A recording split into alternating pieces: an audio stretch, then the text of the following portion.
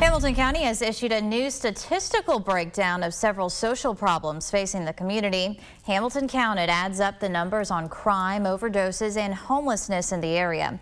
It's a monthly report put together by senior data analyst Jennifer Baggett. Mayor Weston Wamp says compiling the data will help leaders understand the core challenges they face.